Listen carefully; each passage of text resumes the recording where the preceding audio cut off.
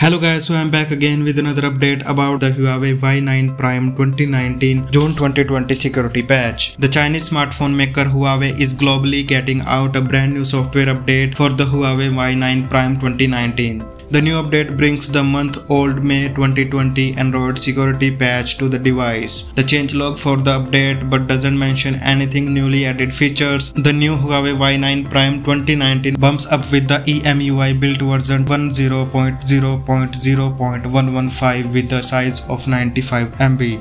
The new update runs on the Android 10 OS based of EMUI 10 software and brings security enhancements. It is being reported by the Huawei Central. As per Google's Android bulletin, the June 2020 security patch primarily fixes several security bugs on the devices. One of these flaws could have enabled a local malicious application to bypass user interaction requirements to achieve access to additional permissions. Huawei patch notes additionally mentions fix for 2 medium levels of common bugs and exposures found within the recent build. It further fixes an arbitrary code with the context of kernel components. The OTA update is rolling out in batches, so it could take a short while before reaching all Huawei Y9 Prime 2019 units globally.